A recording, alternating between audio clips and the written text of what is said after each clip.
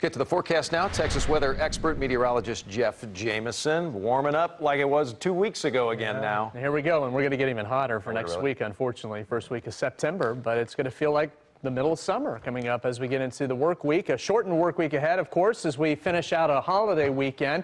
Temperature's not bad right now. We're in the mid-70s in Collin County.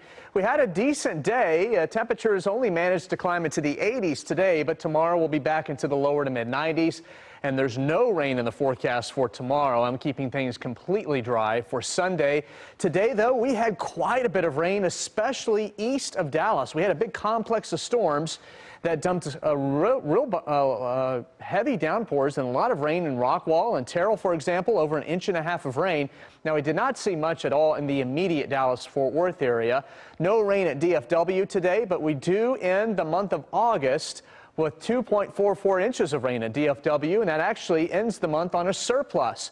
This is also the end of what we call meteorological summer, so that's June, July, and August. That's what we consider summer in the weather department.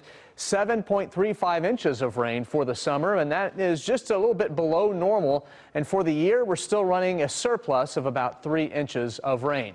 Here's the latest tropical storm warnings and watches, hurricane warnings and watches out for Dorian. Because it's so close to the northern Bahamas, we're looking at a lot of hurricane warnings there. And now tropical storm watches in effect for parts of the east coast of Florida. This is because we'll start to pick up tropical storm force winds in the next couple of days from Fort Pierce down to West Palm Beach and Fort Lauderdale.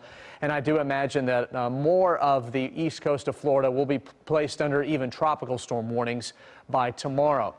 A Category 4 storm still, but it's on the verge of becoming a 5. And as we showed you earlier, the movement is to the west now, but then eventually curving to the north. And we could be talking about a landfall, not in Florida, but maybe Georgia or South Carolina coming up by the middle of next week. We'll keep an eye on that and more on Dorian in the next half hour. 93 for tomorrow, mostly sunny Sunday. Labor Day looks hot as well, 95, and then mid to upper 90s for most of next week with mostly sunny skies as you go back to work and school.